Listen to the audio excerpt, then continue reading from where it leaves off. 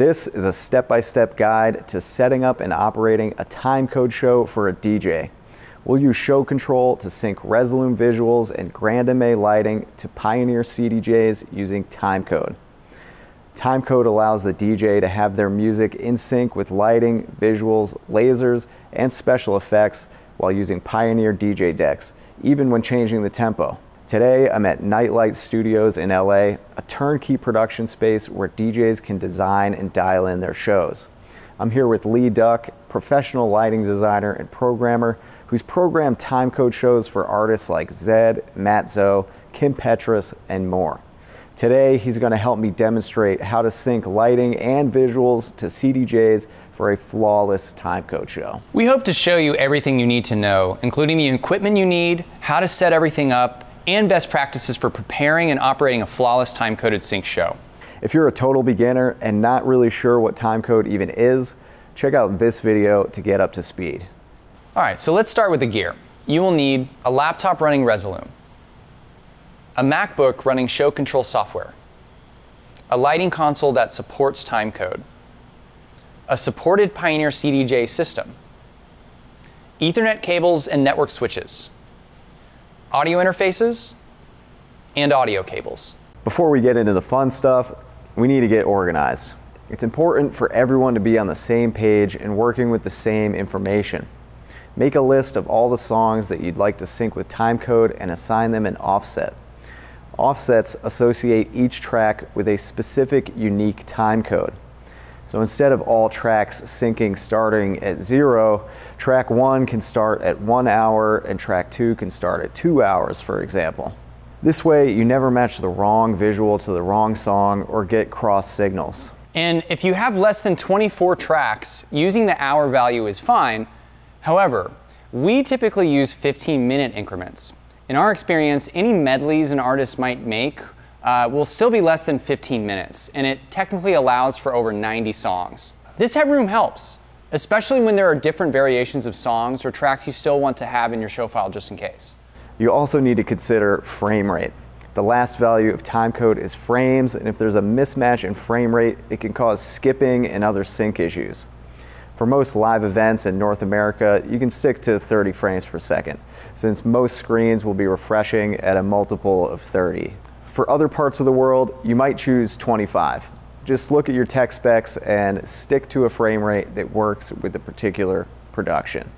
The next thing you need to take care of before the show is to make your visuals and program your lighting cues. We'll cover the creative side in depth in another video, but to explain briefly, timecode visuals are essentially just tightly edited videos that span the whole track and have cool things happening right on beat for key moments in the music. For example, I have this circle hitting on the snare and this strobe during the build-up here. You're essentially VJing in advance in a video editing program such as Premiere Pro or DaVinci Resolve instead of live at the show. We'll talk about how to use these clips inside Resolume in just a bit, so stick around. Now on the lighting side, we now need to program some cues for each song. First off, we create the main stack, which is the bare bones elements of what makes up the song, such as like the intro, verse, chorus, pauses, etc. Then we create the hits for rhythmic elements. So for instance, in the chorus, we have a strobe,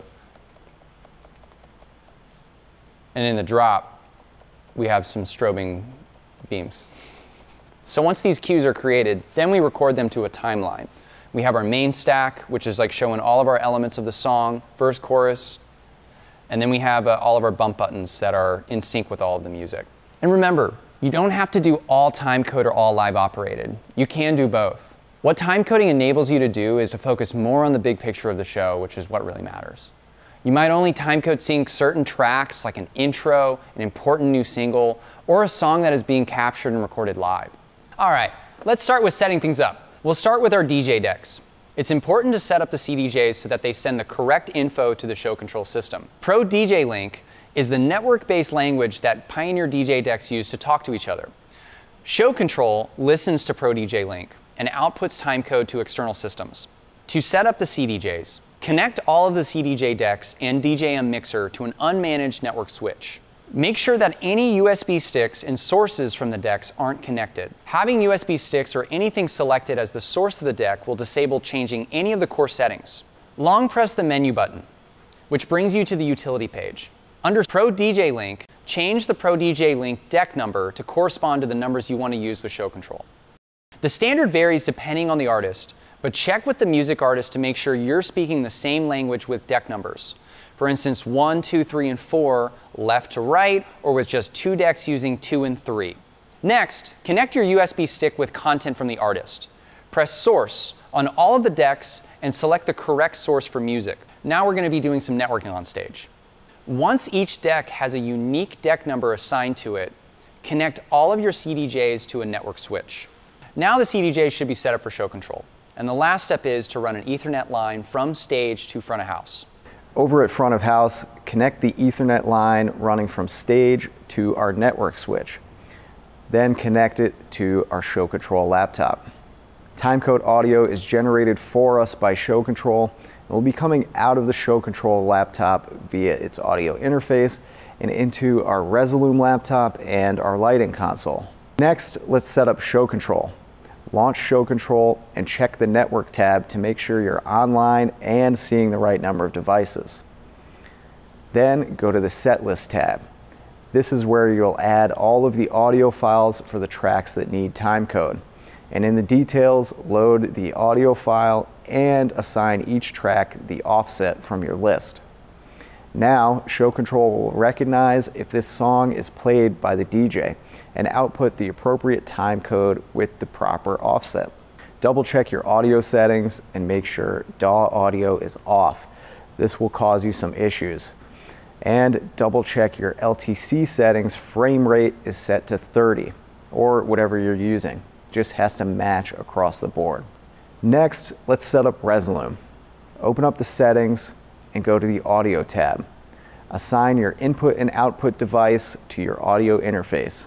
If you don't see it, make sure you've installed the drivers.